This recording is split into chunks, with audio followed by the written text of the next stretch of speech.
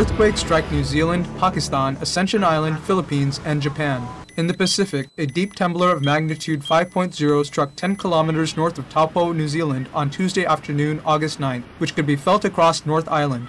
Early on Wednesday in South Asia, a quake measuring 5.7 on the Richter scale rattled Pakistan as it hit 147 kilometers southeast of Dalbandin and was reportedly felt in Karachi and Balochistan. That night, a 5.7 magnitude quake rumbled 206 kilometers northeast of Ascension Island at a shallow depth, followed by a 4.8 magnitude aftershock. A 5.4 magnitude temblor later shook Dalupiri in the Babuyan Islands of the Philippines on Thursday morning, 118 kilometers northeast of Laoag City. Early on Friday, a quake registering 5.9 in magnitude shook northeastern Japan, centered just 18 kilometers from Iwaki City in Fukushima Prefecture, where the damaged Daiichi nuclear power plant is situated. Fortunately, none of these events resulted in injuries or damage. With thankfulness for the safety of all in the quake-stricken regions, we pray that such potential dangers are quickly curbed through humanity's kinder, eco-stabilizing actions in a vegan world. Supreme Master Ching Hai wants to convey this message of gratitude to all governments, organizations, and relief workers from every corner of the world.